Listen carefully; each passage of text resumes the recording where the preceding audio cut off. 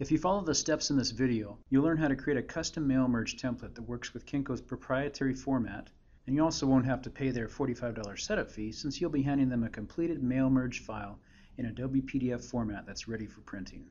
To get started, you'll need to create an Excel spreadsheet containing rows for each mailing address. You can use any column labels that you like, but make sure they're in the first row of your table. Open Word and select Mailings from the toolbar ribbon, and then click Start Mail Merge and select Labels from the pop-up menu. Choose the 30 per page Microsoft label template to use as a starting point, and click New Label to create a new template.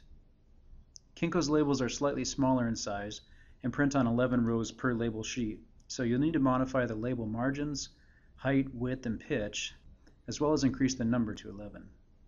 You may want to pause the video to get these measurements set up correctly. Save your changes and click OK to use this new template.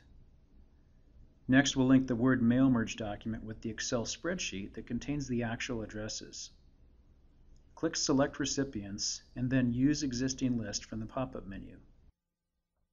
Find the Excel spreadsheet and click OK to use the first spreadsheet tab that contains your mailing address labels.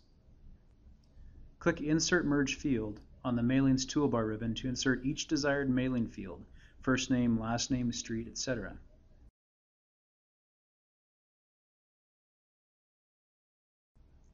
Once you've added the mailing fields, highlight the first label and right-click to format the paragraph settings.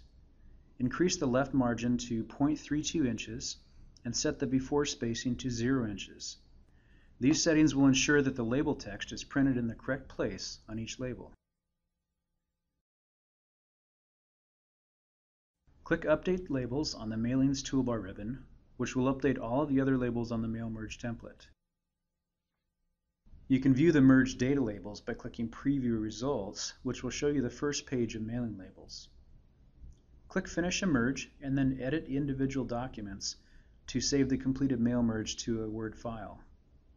The last step will be to save the completed mail merge file in Adobe PDF format, which you can copy to a USB flash drive and hand to the Kinkos technician for final printing. Label costs are 50 cents per sheet at Kinkos, but you won't have to pay the $45 mail merge setup fee because you've done that work yourself.